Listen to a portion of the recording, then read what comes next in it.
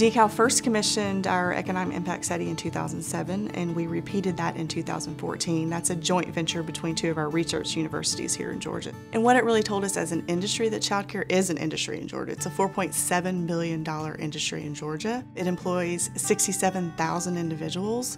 Another interesting fact that we learned from that study is actually the childcare industry compares to retail stores and home and garden. So here in Georgia, we have a Home Depot and a Lowe's. So that economic impact is very similar.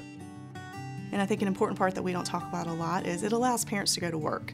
It allows over 500,000 parents to go to work and make about $24 billion annually.